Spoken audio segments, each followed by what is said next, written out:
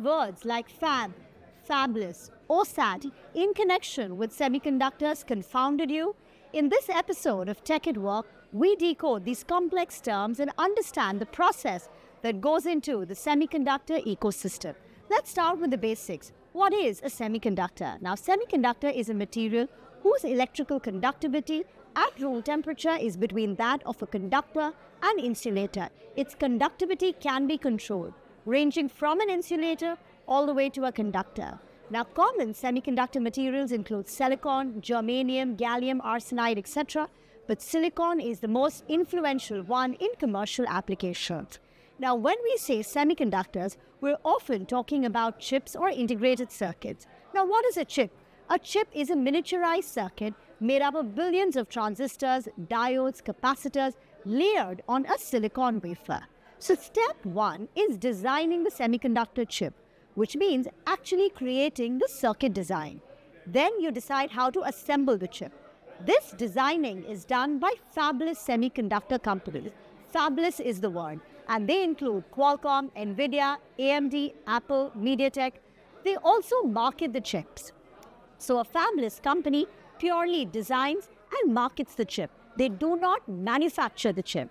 The manufacturing is done by foundries or fabrication plants, and that is step two. A factory that makes the silicon wafers and chips is called a fabrication facility, or fabs for short. Foundries are also manufacturing companies, but they do it as a service. The world's biggest semiconductor foundry is TSMC, Taiwanese-based Taiwan Semiconductor Manufacturing Company that controls over 50% of the production. Now, the difference between a fabrication plant and foundry is very subtle. All foundries are fabrication plants, which basically means they manufacture. But the question is, if you manufacture it for other people, then you are a foundry.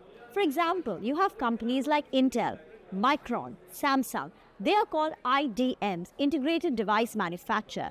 These companies do everything. They design it, like the Qualcomms of the world. They also manufacture it. They sell their own chips.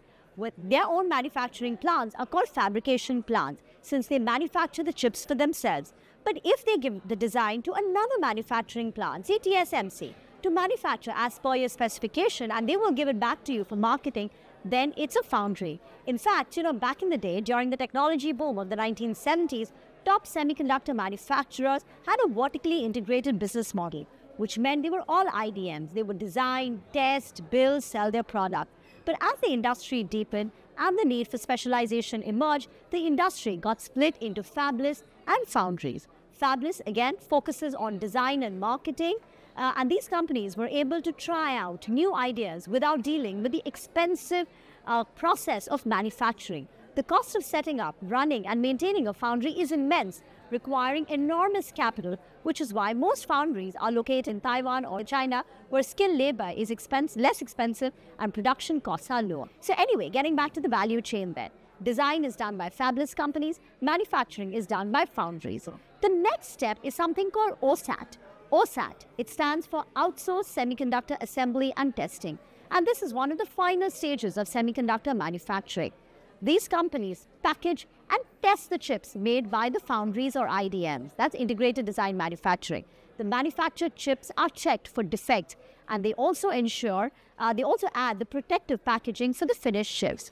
Packaging and this entire process of OSAT is a little less high-tech, and India is also aiming to be a big player in the OSAT. ATMP is another broad term which stands for Assembly, Testing, Marketing, and Packaging, and that largely encompasses OSAT. Semiconductors are small in size, but they have a supersized impact on our global economy, and they're at the heart of the mobility, connectivity, and communication revolution that we're seeing. It's hard to simplify these technical, complex terms of the industry, but this is a start, and I hope you enjoyed watching it. Thank you very much.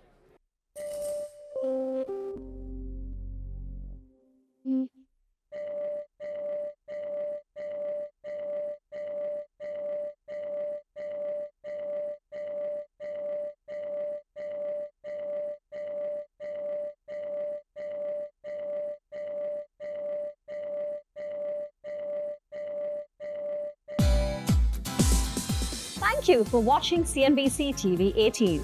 For all our top stories and news updates, follow us on our social media platforms.